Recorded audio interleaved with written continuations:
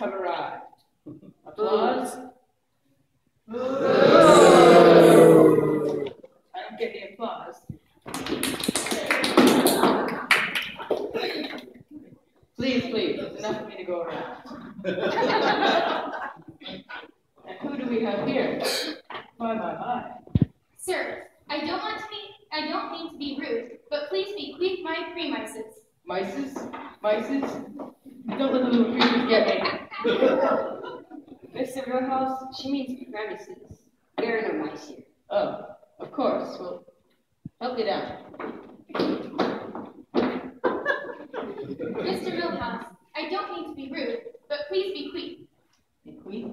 Yes, it says right here in my little book that to bequeath means to leave.